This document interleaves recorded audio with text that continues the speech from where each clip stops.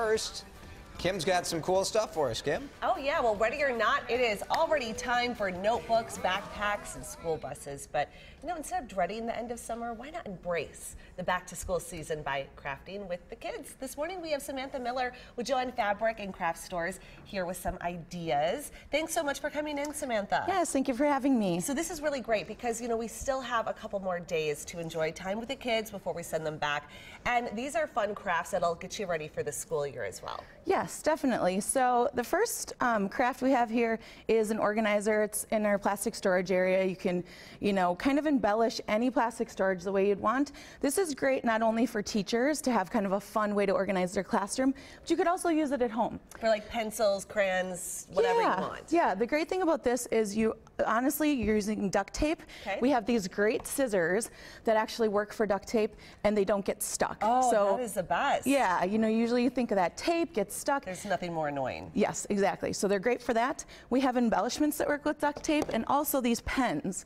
The markers, you know, Sharpies kind of run and things. So these are specific for duct tape. So you could actually mark your drawers saying paper, adhesives, pens, whatever you want in that organizer. The pattern on this duct tape and even the colors is so fun. You could really put this on anything like trapper keepers or whatever you want. Oh yes, definitely. All right, this folders. is a great idea. Yep. Wonderful. Cool. The second one we have is a banner, and the great thing about this is you can really use it to any occasion that you're looking for. Okay, and we have the banner right here in front. If you can see that, it says welcome. Yeah, so you know, welcome back, great kind of greeting for those kids coming back to school, but you could use it for bridal showers, baby showers, birthday parties. I have kind of a birthday theme here where you have the different you know, presents and banners and different things to kind of celebrate that. So we're going to do this real quick, super easy.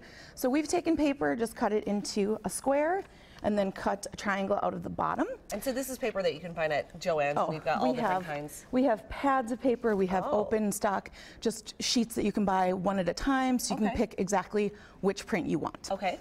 So, super easy, you just take this, you're going to take one of your letters, so I'm going to take the A. And where do you get these letters from?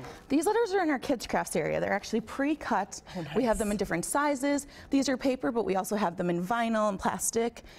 Great, great, easy thing to do, so you don't have to worry about cutting them out yourself. Thank goodness. I could never make them look this good. No way. All right, and then so what, a glue stick? Yeah, super easy. Just take your glue stick. And I love glue sticks because there's no mess. Yes. And you won't burn yourself. Yes.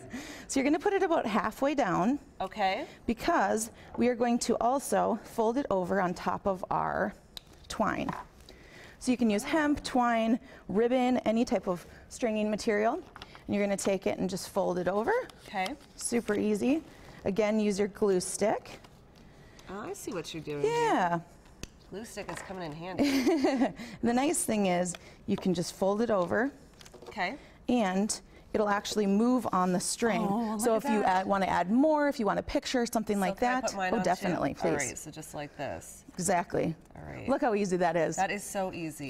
Yeah, mine does move. Look at that. Perfect. Oh my gosh, it's so fun. And yeah, you could really write whatever you want on there. Exactly. Okay, that's so great. Well, thank you so much for bringing in these couple really easy ideas and, you know, a great thing to do with the kids before they head back to school. You're not going away. You've got a couple more fun ideas for us coming up in the 6 o'clock hour. So we're going to check back in with you. Thanks so much, Samantha. Thank you. Ready or not, it's already time for notebooks, backpacks, and school buses. You know, instead of dreading the end of summer, why not embrace it with back-to-school crafting with the kids, right? We still have a couple of days to enjoy some time with the kids. Yes, Samantha Miller is here with Joann Fabric and Craft Stores with some ideas. Thanks so much for coming in. Yes, thanks for having me. Our first craft is actually a teacher survival kit. It's great to give that teacher at the beginning of the year or maybe halfway through the year for that Christmas present. Everyone's always looking for what should I get for the teacher. Yeah, what a nice gift idea to start out the year. What's in it? So you start with a unfinished wood box, and this I've painted and decoupage, so we'll talk a little bit about that in a minute. But you can really put anything you want in there.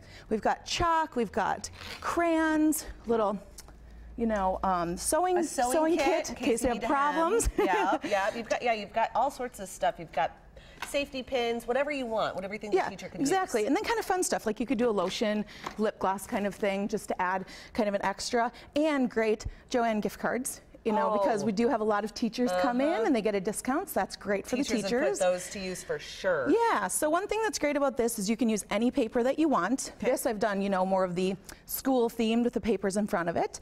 And we have Mod Podge, which is like it's like a glue, but you can actually decoupage with it. So you would cover the box after you've painted it. And you can really take any box, any style of box. Anything. You could do cardboard, you can do wood, and put the paper on. And we have different finishes. There's gloss, there's matte, there's satin, so you really can get whatever type of effect you want. And then you just kind of place it on there. Yeah, this one, you know, it's kind of random, but you could do something specific too. I love that. Great gift for teachers. Yeah, and then there's different tools to use with that also. Okay. And then for either the teacher or, you know, someone going to school, you can do planners or journals that are actually embellished. So it really doesn't matter what color they start out to be. It could be something that you're not so happy with, and then you can embellish it to make it your own. So this is super cute. You know, you just take your journal, cover it with paper, and the easiest thing is any type of adhesive. This I used with just a glue stick. You could do paper crafting adhesive. But the great thing about this is washi tape. Have you heard of washi tape before? Okay.